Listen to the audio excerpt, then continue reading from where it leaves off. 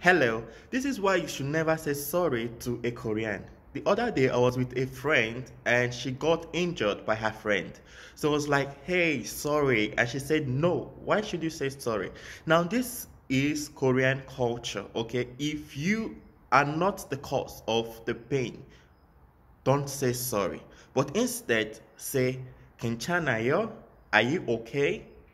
Is very, very important. Never say sorry to them, but ask them, are you okay? But if you are the cause of it, then you have to say sorry, okay? You have to say, 죄송합니다, 미안해요, 저 잘못했습니다, or 저 잘못해요, okay? I'm sorry, it was my fault.